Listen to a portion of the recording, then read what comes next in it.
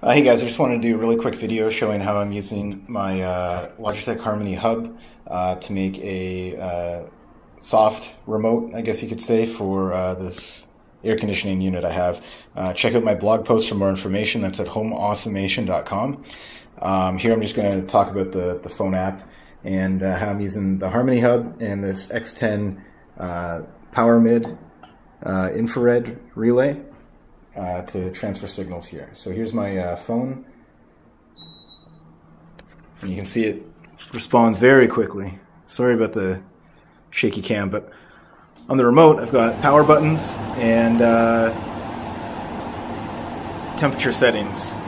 So if I set it to say 29, let's see how quick this goes. That's pretty quick considering it's going, here I'm gonna turn that off. It's pretty quick considering it's going, you know, over Wi-Fi to the Harmony Hub, IR blasted to the X10 Powermid transmitter, sent wirelessly over RF to this receiver, and then broadcast to the unit here. And I was actually able to take the stock remote control and program on off all the temperature buttons, auto, cool, dehumidifier, different fan settings. So there you go, like fan low. I can turn the LEDs off if I want.